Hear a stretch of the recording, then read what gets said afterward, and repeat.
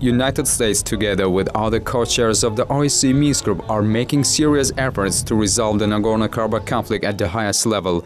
U.S. Ambassador to Azerbaijan Robert Cekuta said at a reception on Friday on the occasion of the 240th anniversary of the U.S. Independence Day. And I think, as you probably also saw, Secretary Kerry talked last night with President Aliyev and also President Sargsyan, and the United States, as one of the co-chairs countries, is working very hard on this effort and at a very high level.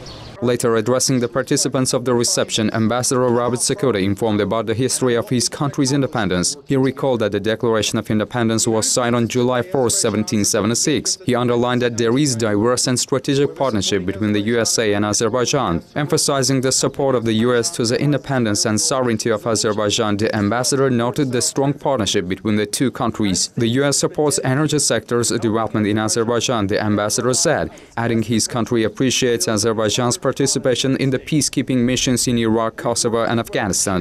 Whether supporting Azerbaijan and bringing its oil and gas to world markets or helping Azerbaijan realize its vital role as a linchpin in the East-West and the North-South transit corridors, the United States has been dedicated to helping Azerbaijan capitalize on its vast potential to build a modern economy and state.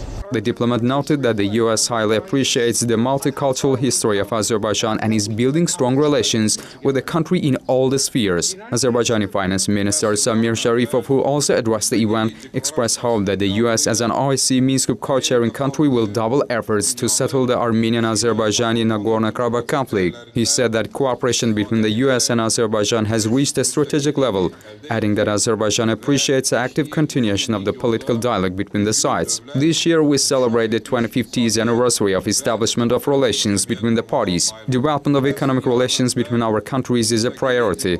Cooperation in the energy sector is also a priority, he stressed. Sharifov concluded that Azerbaijan is ready to further cooperate with the U.S. in the fight against terrorism. Bakhtiar Sanam Firuz Rahim of CBC.